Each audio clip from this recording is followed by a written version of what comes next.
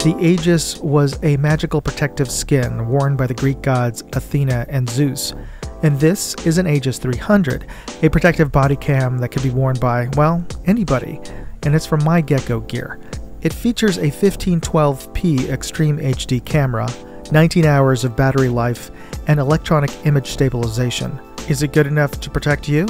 Let's find out.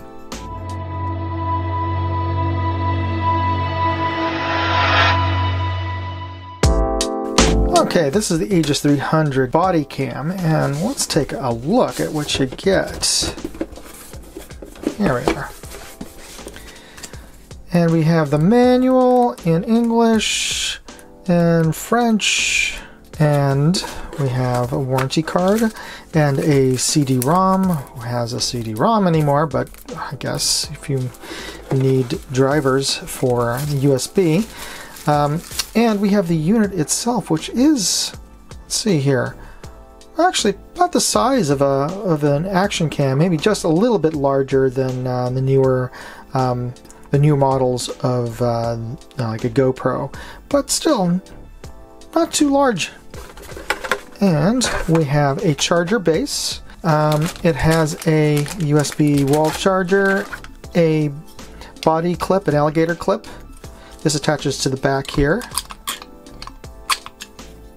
Oops, the other way. There we go. So, and this actuates in full 360, so you can clip it onto your pocket or your belt loop or what have you. It also should come, yes, it comes with an epaulette clip. So if you have a shoulder epaulette, there we go. So you would put this on your shoulder. That's why it's curved here like this. You put this on your shoulder and you hook this onto your epaulette on your uniform so that you could wear this on your chest.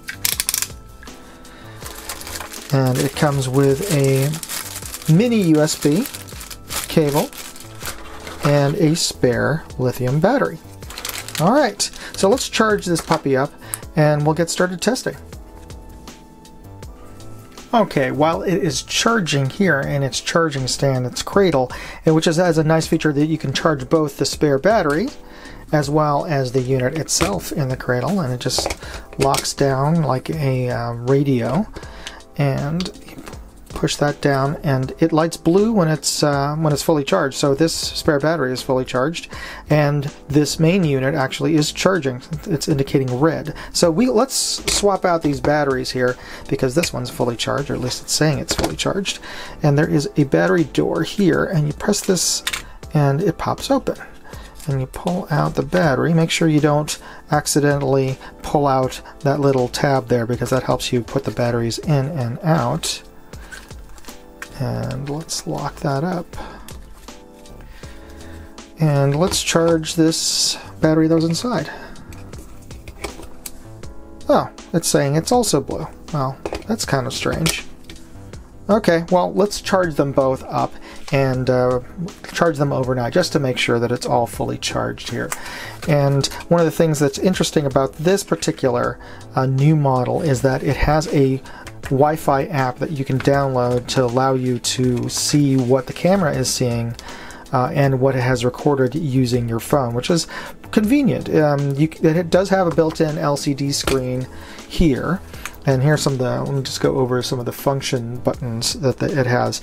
This power button, you press it on for 3 seconds and it powers up, and it has voice audio recording only, camera, and video, and the USB port is hidden under this little hatch here to keep it water resistant. And this is water resistant to rain. We'll test that later. And this is a function button to help you cycle through the menu, and also some additional menu buttons on the back here to allow you to change some of the features. You do need a password, and the default password is 000, and you can change that. Well, you should change that. But it's great is that about this particular unit, is password protected, so you cannot get into the memory to download or erase any of the files unless you have the password or you disable the password. Okay, so let's charge this up and we'll get going. except there was a little snafu. Okay, here's a little bit of a problem. I just took it out of the cradle right now, and I just tried to turn it on. As you can see, the unit is not turning on. I had to do a hard reset by putting a paper clip into the nook next to the charger port. But I contacted My Geko Gear, and their customer service was excellent. They sent me a return label. I sent back the unit. They sent me a new one. And I continued the test, but their engineers did get back to me, and they said they couldn't quite replicate the problem. I don't know if I accidentally pressed that red manual save button while I was pulling it out, if that caused it. There's a little hole next to the charge port here where you stick a paper clip and you can reset it, and it worked. It worked after I reset it. So anyway, I just thought I should let you know of any issues that came across while I was testing this thing. All right, I downloaded the app, and I wanted to see how this thing connects with the Wi-Fi. You have to set up the Wi-Fi through the menu, but then once you set that up, you find your Wi-Fi on your phone. You download the app, which is Eyes Cam, but unfortunately it's bad naming because otherwise it looks like iScam Pro.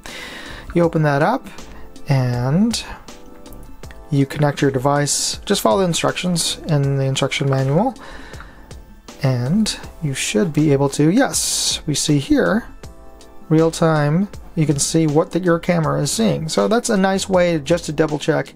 Of course, that requires you to turn on your Wi-Fi on your device, which does take up a bit more bandwidth and, battery power, as well as you're turning your Wi-Fi on your phone, so you're not going to be able to use your internet because you're using your Wi-Fi to connect to the device.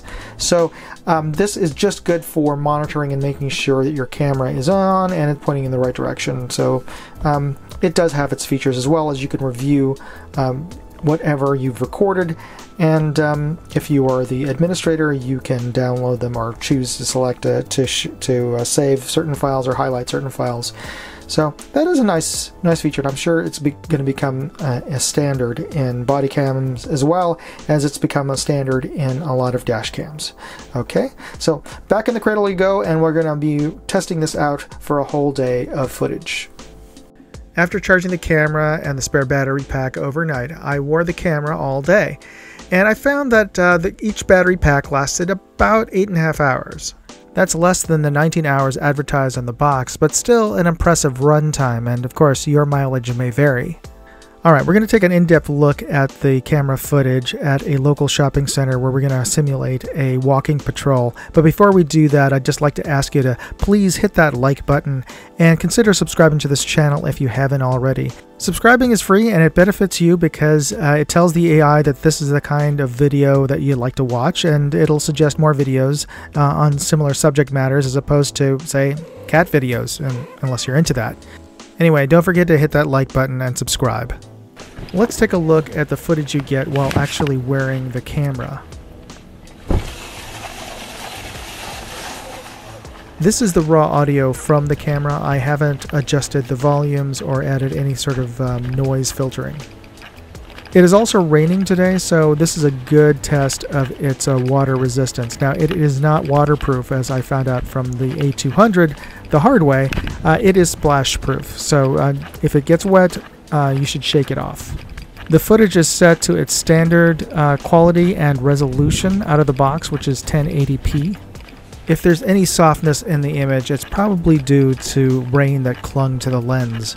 Now for comparison, on the left side of the screen, we're seeing the same shopping center filmed the very next day in the camera's highest resolution of 1512p and super fine image quality. And I've turned on its built-in electronic image stabilization mode. Looking at this footage, I don't really see that much of an improvement when you turn on the EIS, the electronic image stabilization. And that's a little bit of a disappointment, because that was the big deal about the A300 over the A200, is that it did incorporate EIS technology. And a lot of the shakiness of the footage is dependent on where you're wearing it. The closer it is to the center line of your body, the less of a side-to-side motion you'll get as you're walking. But you know, if it's clipped onto your epaulette, it's gonna be a little bit onto your side, so it is what it is. What I do see is a noticeable improvement in image quality and, of course, resolution when you're going up to 1512p. But, of course, the sacrifice is that you end up with roughly 50% larger video files. The camera has a fixed 32 gigabytes of internal memory, and that's because for security reasons they designed it not to utilize an ejectable external SD card.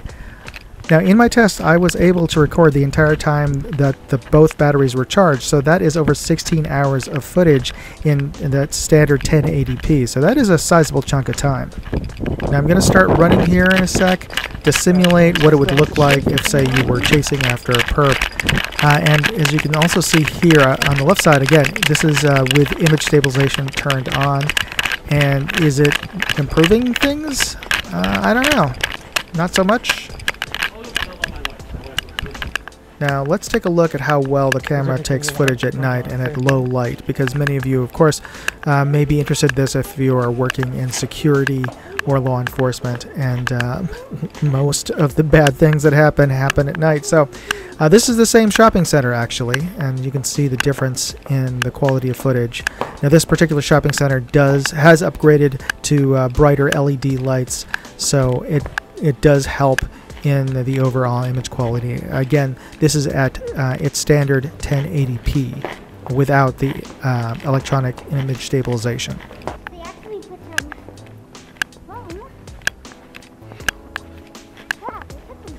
In the playground area of the shopping center, where there aren't very many lights, the camera's low light sensitivity does still provide a good rendering of the environment. So there you go, the Aegis 300 from My Geko Gear. I still have a hard time getting my head around the name of that company. I've reviewed their Aegis 200 in a previous episode. I'll include a link to that in the video description, and of course you could always find all of my videos on my website at moondogindustries.com. But this particular model is about $80–90 more. The 300 features some improvements, like the high resolution, the swappable batteries, the Wi-Fi connection to your phone, but the electronic image stabilization is a bit disappointing. That's probably the greatest area that they could improve upon.